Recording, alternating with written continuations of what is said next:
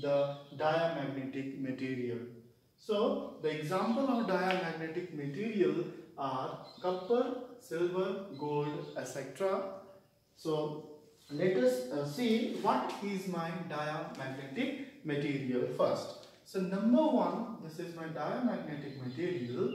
Let me give the number one point of diamagnetic material. So the diamagnetic material, the diamagnetic material are weakly repelled by external magnetic field. It means that whenever we put a diamagnetic material in external magnetic field, the diamagnetic material is weakly repelled by external magnetic field. Now this external magnetic field, you can also call this as magnetizing field. Magnetizing field. Why? Because we have studied that magnetizing field is that field which is used to magnetize a magnetic material. Similarly, we are also trying to magnetize the diamagnetic material by keeping this in an external magnetic field, which is magnetizing field. That means that whenever we place a diamagnetic material in external magnetic field or a magnetizing field, it will repel very weakly.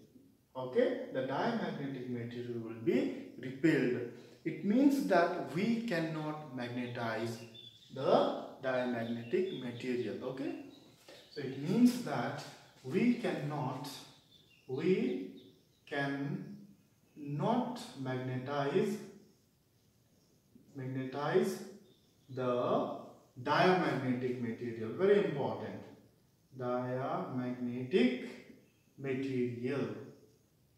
Okay, so this is very important. It means that we cannot magnetize. What does this mean? That whenever we leave the magnetizing field, there will be no magnetic property, which we have already studied taking an example in magnetization. We have taken an example of screw gauge. Please watch that video for the better understanding.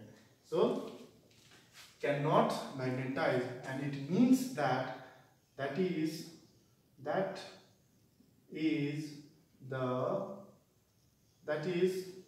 diamagnetic material. Okay, material do not retain magnetic field after removing an external magnetic field. So this is very important point. So we saw that first, whenever we place a diamagnetic material in external magnetic field or magnetizing field, it will repel very weakly. It means that the diamagnetic material cannot be magnetized. It means that again, whenever we remove the magnetizing field or external field, what happens is it do not retain any magnetic property. So this is number one. Number two is that the magnetic susceptibility chi is small and negative. Very, very important. If the value of chi is small and negative, then we directly say that that material is diamagnetic material.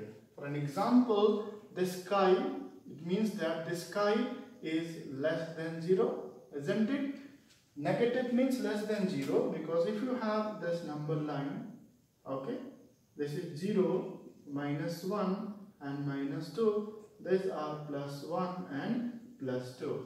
So negative means this side, so this is less than 0. Chi is less than 0 and it is greater than minus 1 or equal to.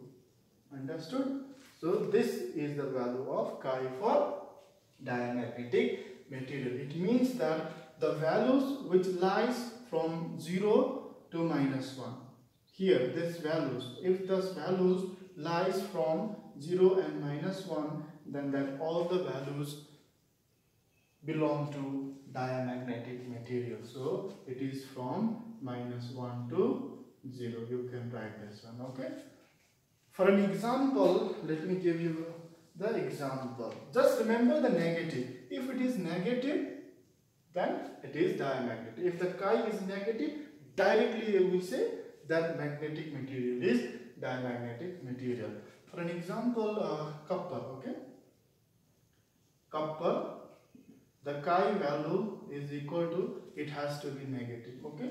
So 0.000098, okay? This is the value. And for gold, let me write, gold has this chi equal to negative 0.000036, and copper, okay, let me do the silver also. For silver, the value of chi is equal to minus 0.00000, not 0, 4 zeros, okay, 0.026. So all these values belong between -1 and 0. So whenever we say that, whenever we see the magnetic susceptibility is negative, then we have to say that the magnetic material is diamagnetic. Okay, number 2 is done.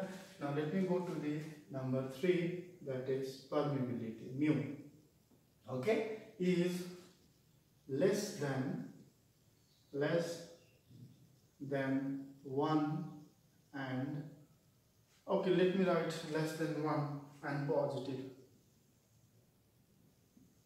Okay, less than 1 and positive. It means that this mu is less than 1 and greater than 0. Right? Why? It is less than 1 and positive. What do you mean by positive is that if you have this lumbar line, and if it is 0, it is 1, it is 2, then it is less than 1. Less than 1 is in this side. And it is positive, it means that it should not go from beyond this 0. So it is from this. Understood? It is less than 1, that is from this to this side in number line. I am saying it is positive. What does it mean is that it has to be above 0. Okay, from this side, because if I go this side, it will become negative, but the magnetic permeability is positive.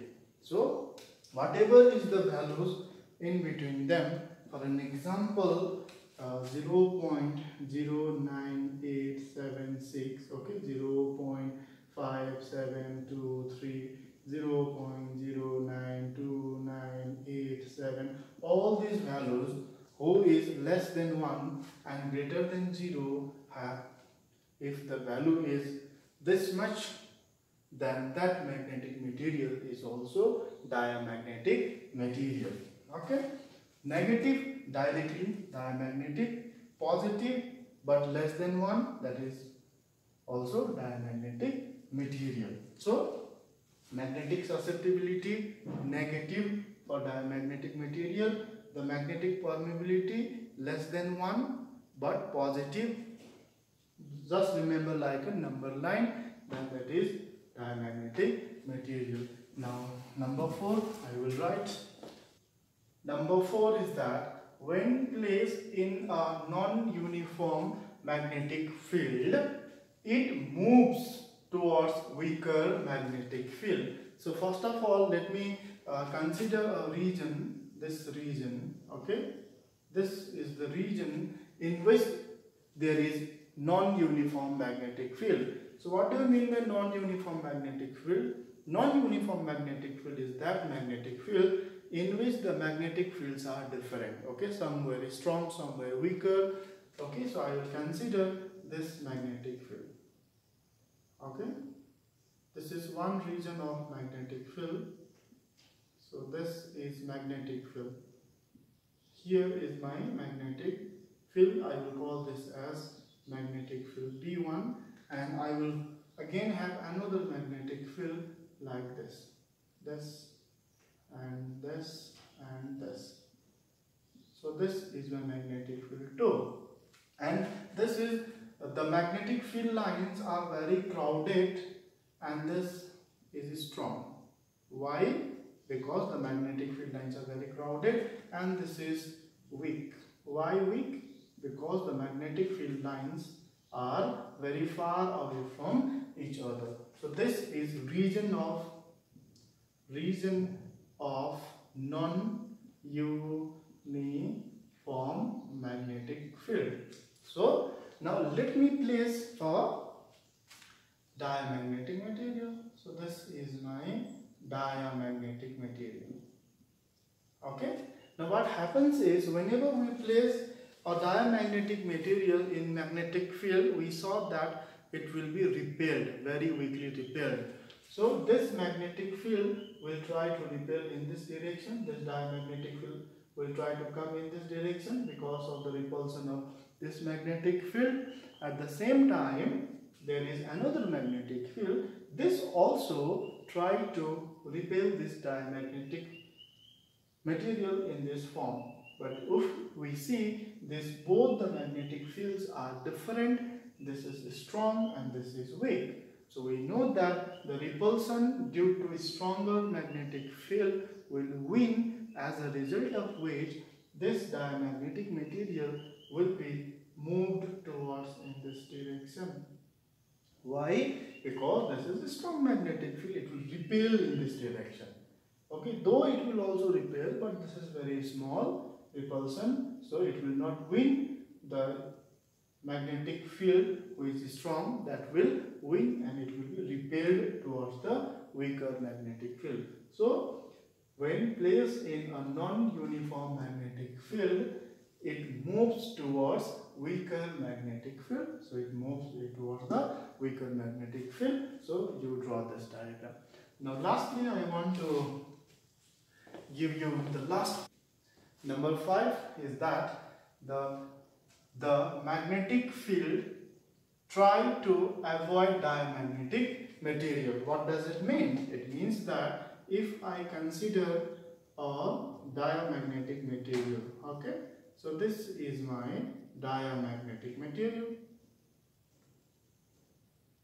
So if I place a magnetic field, okay, if I try to bring a magnetic field like this, all the magnetic field do not pass through the diamagnetic material. Okay, so this is how it look like. So this is the direction of magnetic field. Please draw it properly and very wisely. So all these are the direction of magnetic field.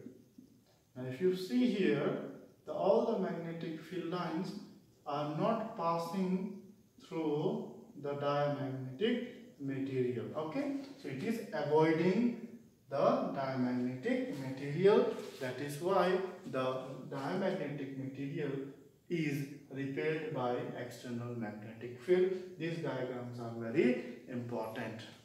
Next topic is paramagnetic material. Thank you.